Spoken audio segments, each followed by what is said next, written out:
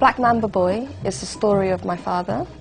It's the story of a generation of Somali men who survived many, many different challenges.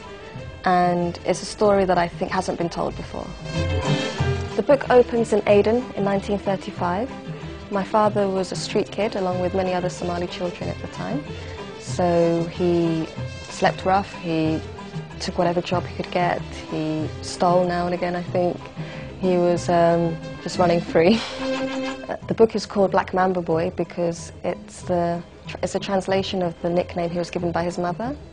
His mother had a snake pass over her stomach just before she gave birth to him, and she took that as a sign. The inspiration behind the book was my father's extraordinary life. I found it very late just how extraordinary it was. I'd heard snippets from him from an early age of how he'd fought in the Second World War and how he'd worked from the age of 6 and how, you know, he'd crossed deserts and crossed seas by himself. I think my father's story encapsulates a certain experience and a certain time and place very well. There really are conversations that took place at the bus stop in 1947, but there are important parts of the plot that I've embellished, and I've taken a seed from something that my father's told me and made it grow into something much bigger than it actually was. I'd chip in and ask him questions, and sometimes we'd argue over details like whether it was possible for a person to live 30 days without water or food.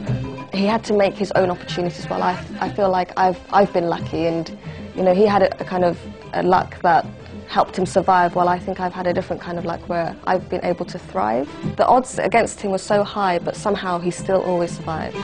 I hope that people that read Black Mamba Boy will come away with an understanding of how life has changed so drastically for us as well as for people in completely different environments.